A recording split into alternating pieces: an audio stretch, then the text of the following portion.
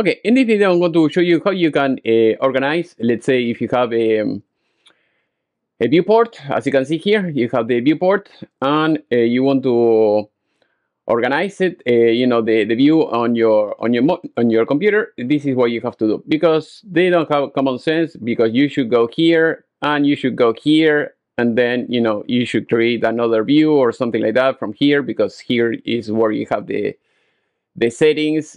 If you're looking for manage the device, here is not here. So you have to go here on the top dashboard. So as you can see here, you go to dashboard, and once you're there, you will see all the view here. So basically you have to go here where you have the three dots, and then you click here where it says edit grid.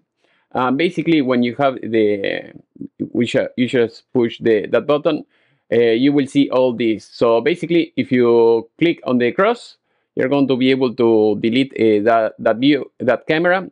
And if you want another camera in that place, you just drag it from here. You see, you drag this or drag any other camera here, you see.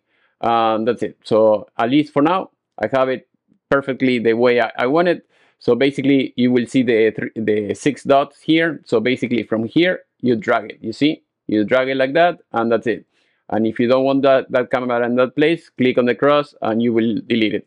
That is all you need. And if you want to add more cameras, just click here in the grid, and then you can change. So, and at least in my case, I have 8 cameras. But if you have 10, 20, 500 cameras or whatever, you just swap it from here, swipe up and down, and then you choose the amount of cameras, and that's it. So basically that is what you're going to see in the viewport, and that's it. Basically once you do that, there is not much. Here you can set the name if you want to put, at least in my case is GabakUSA. If you want to hire me, you need some help, just let me know, I can help you.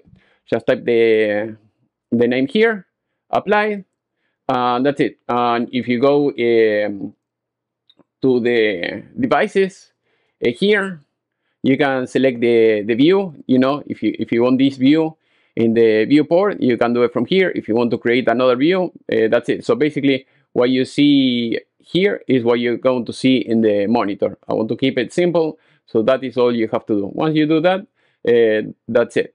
Hopefully this video was useful. If you have any question, please let me know in the section below. And if you want to hire me, just let me know. And if you need tools, electronics, I can ship it to you. Otherwise, I'll leave you the link so that way you can buy it yourself. Thank you for watching. See you next time.